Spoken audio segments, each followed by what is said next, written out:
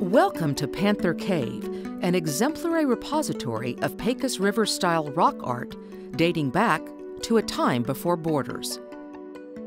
The cave, actually a rock shelter that nature cut into the bluffs, contains painted images, also known as pictographs, created as early as 4,000 years ago.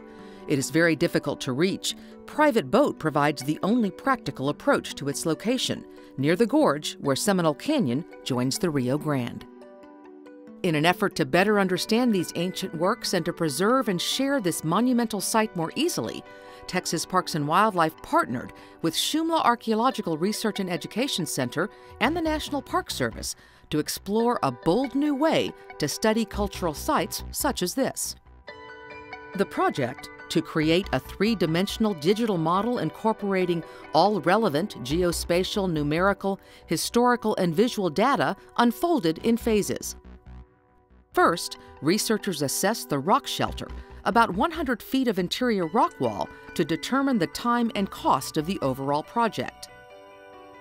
The next step was data collection, which involved extensive photography and laser scanning techniques. The Shumla team took over 5,000 digital photographs, capturing the rock shelter and its images from every possible angle for 3D viewing. Using a camera equipped with instant image enhancement, they were even able to find pictographs that cannot be seen by the naked eye. During this phase, researchers also collected other types of data to study, like climate patterns, insect activity, and geology. They also needed to understand how the pictographs interacted with the features of the rock shelter itself.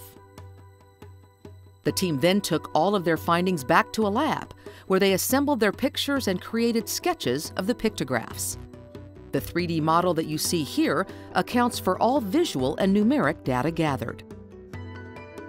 During the recording phase, workers found over 250 figures of three types: anthropomorphs, or human-like figures, zoomorphs, or animal-like figures, and enigmatics, which means that they have no similarities to modern forms. Two large panthers, namesakes for the site, stand at each end of the wall of images. Researchers believe that they are meant to frame the mural that stands between them. Symmetry like this is common in the rock shelter. Researchers have determined that this large anthropomorph was intentionally placed under the arch, perhaps to frame the figure. Calcium carbonate, deposited by a large water seep, is just one type of damage that can obscure or degrade the pictographs. This seep, however, probably predates the rock art, which was likely painted around it. Many parts of the rock shelter feature overlapping images, which posed a distinct challenge to researchers. It took many hours and many trained eyes, along with some digital enhancement, to discern the individual figures.